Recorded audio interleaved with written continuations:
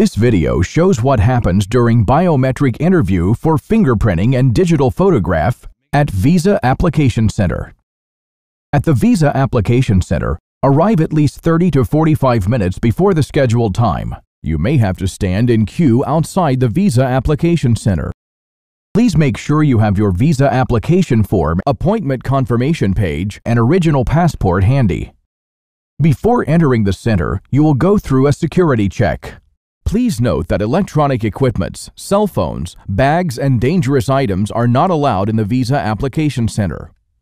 After the security check, you will be directed to an executive who will check your passport and visa application form. After verifying the details, the executive will post a barcode sticker behind your passport and give you a token number. At this point, you may need to wait at the waiting lounge area for biometrics. When your turn comes, you will need to provide fingerprints for both hands. Follow the instructions given to you by the staff at the desk. Soon after fingerprinting, you will be asked to take a photograph. The executive will then stamp the visa application form and return it along with your passport.